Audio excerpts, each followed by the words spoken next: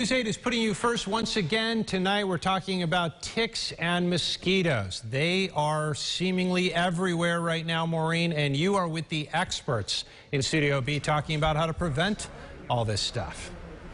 That's right. We're calling it bugged, and for good reason, Adam. Joining me now is Dr. Maria Elena Velez de Brown. She is the Deputy Commissioner of Public Health in Monroe County.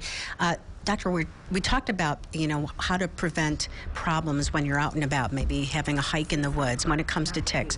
But you can also take steps in your own backyard. Is that correct? Oh, absolutely, and we recommend it. So ticks and other bugs like that like to live in areas that have a lot of leaf litter. So the first thing we always recommend is that folks clear any yard waste, make sure that there's no trash or other areas of your yard that can harbor not only ticks and bugs, but other rodents as well.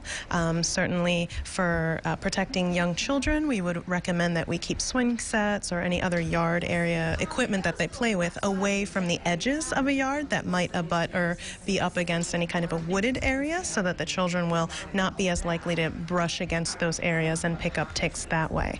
When we think about trying to minimize mosquitoes in someone's yard, mosquitoes require water to lay their eggs, and so we recommend getting rid of any kind of receptacles or, again, garbage, even as little amount of water as is in a bottle cap. Mosquitoes can lay eggs there, and most mosquitoes will tend to live near where they've hatched. So if you get rid of areas where mosquitoes can lay their eggs and change water, if you have, for example, a bird bath, you can change that water out. The state recommends twice a week, just so that the eggs of the mosquitoes don't have time to develop and actually hatch into full-grown mosquitoes. Dr. Velez de Brown, thank you so much.